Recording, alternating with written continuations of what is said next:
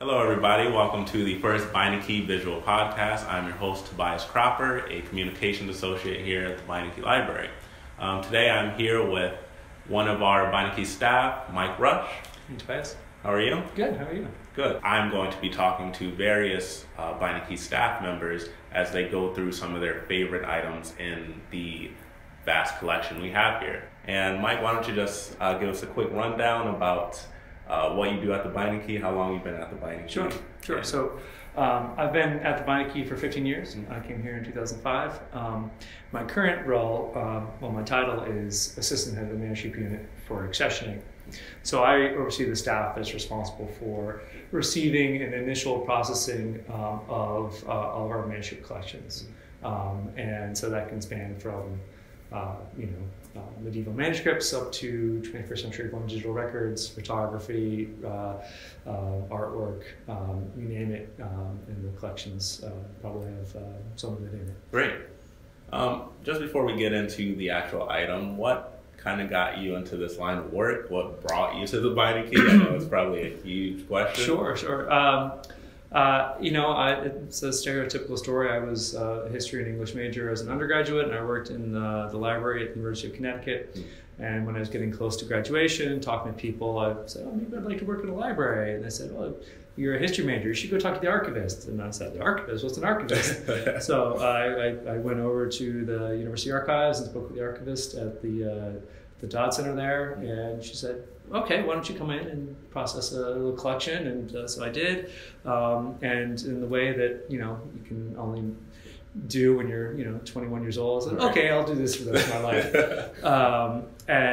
So I went to grad school at Simmons College, and my first job was at the Massachusetts Historical Society in Boston, and there I learned. I became quite adept with encoded archival description, which is an encoding standard for archival metadata. Okay. And that's really the skill that brought me here to the Beinecke. So I worked with our finding aids and our finding aid databases for the first 5 or 6 years that I was here before I transitioned into my current role. Great.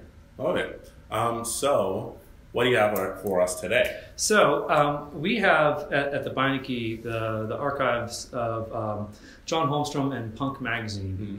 John Holmstrom was one of the creators of Punk Magazine in the mid-'70s, and they were primary chroniclers of the New York punk scene. In 1978, in January 1978, the Sex Pistols came over from England and did a tour of the United States. This was organized by Malcolm Gladwell, their manager, and the tour really kind of exploded the band, and they essentially broke up right afterwards.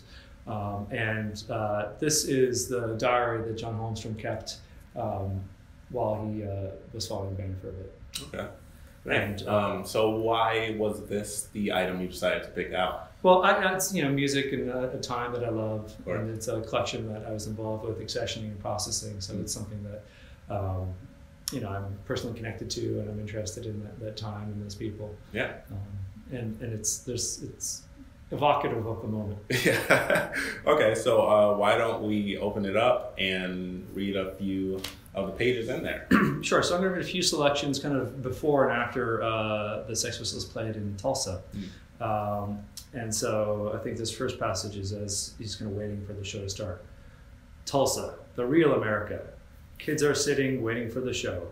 No booze, Jesus freaks outside. Show is late. 11 o'clock, no pistols. Alice Cooper on the PA, then reggae. A few people move to their seats. Slowly, everyone does. Tamest bunch yet. And then he goes through a variety of notes like during the show. And then I like this page. It's kind of from the end of the show. Steve, that'd be Steve Jones, the guitarist. Steve, this is our last number. It's called Anarchy in the USA. Some people leave. People leave in droves. Half leave, half stay. Applaud like at a Led Zeppelin concert. D-U-L-L dull. And then it kind of continues after the show, this is great. Sid, being Sid Vicious, Sid at party with TV. How does it feel to be part of the Barkin band, Paul? Says he's 20 years old. wants to die before he's 25. Roadie and Cab. I got all these guys figured out. Sid is just a dumb kid. Steve is a sex maniac. Johnny wants to be a superstar, and Paul is just an idiot. Great. So, what are your take on all of these notes? I mean, the fact that he actually had a journal that he wrote in. Well, I mean, he's there as a journalist and a publisher, so yeah. they needed content for the magazine. Yeah. And I just, it goes on, but it captures kind of the, collision between the band and Middle America culture and the tension between them as well. It must have been quite a scene to be a part of for a few days. This is definitely a more fun item that Beinecke has in the collection.